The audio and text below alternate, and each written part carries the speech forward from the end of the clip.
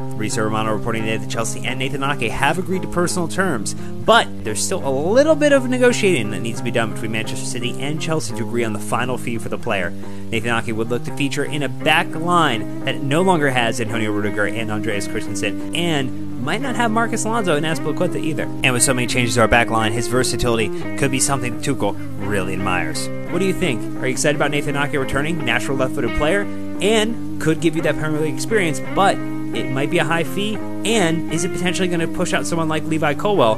Let us know in the comments, and like and follow for more Tiny Mike transfer updates.